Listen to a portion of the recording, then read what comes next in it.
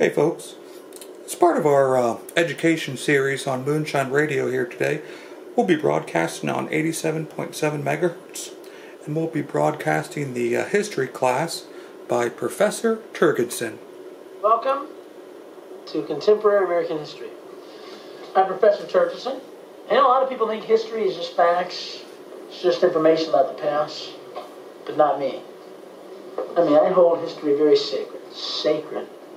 The way the farmer looks at the earth and he holds it sacred. The way a Christian takes the Bible and he holds it sacred. The way a lot of people hold their marriage sacred.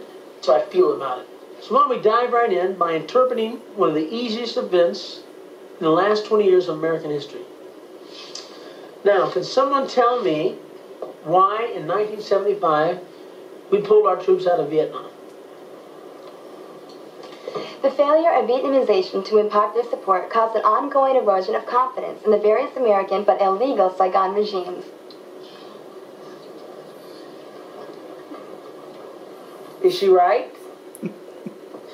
Because I know that's the popular version of what went on there. And a lot of people like to believe that.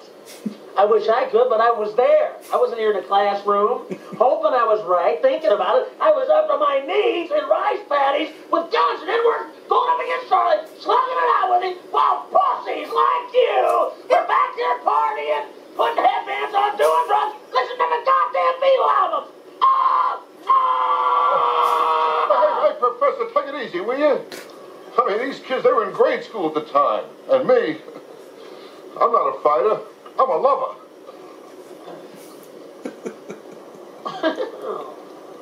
Well, I didn't know you wanted to get involved with the discussion, Mr. Helper. But since you want to help, maybe you can help me, okay? You remember that thing we had about 30 years ago called the Korean conflict? Yeah, where we failed to achieve victory. How come we didn't cross the 38th parallel and push those rice eaters back to the Great Wall of China and take the first brick and do this back into the fucking Stone Age River? How come? Tell me why? Say it! Say it! All right, I'll say it. Because Truman was too much of a pussy wimp to let MacArthur go in there and blow out those commie bastards. Good answer. Good answer.